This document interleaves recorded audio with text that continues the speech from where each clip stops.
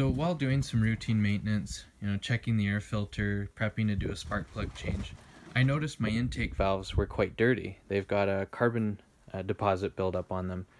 So I did some research, and that led me to learn about blow-by and by extension the PCV. So essentially what blow-by is exhaust gases on the power stroke leak around the piston and the rings and create a pressurized crankcase. So in olden days, that pressure would push oil out of the seals and cause dripping on the road. So what they came up with was the PCV, the positive crankcase ventilation. So instead of pressure building in the crankcase, it's vented out of a hose. But because that is essentially monoxide and oil vapors, it was mandated that it obviously wasn't, environmentally friendly, and that it had to be routed back into the intake. So you've got exhaust gases and oil vapors going from your crankcase back into your air box here to be reburned by the engine.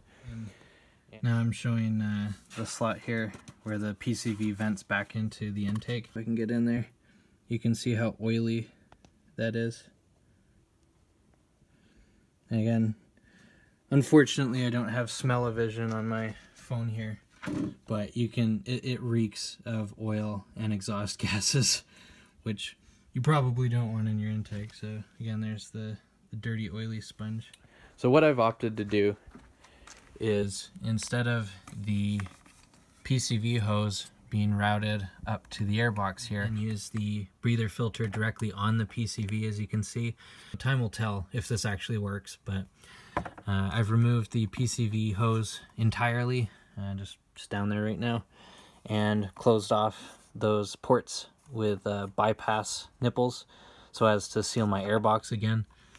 But whatever you end up doing in the end, whether you run the hose from your PCV to your pair to maintain vacuum and to stop the popping and everything like that, or just do a PCV delete as I have, I hope it works out for you. I hope this helped you along.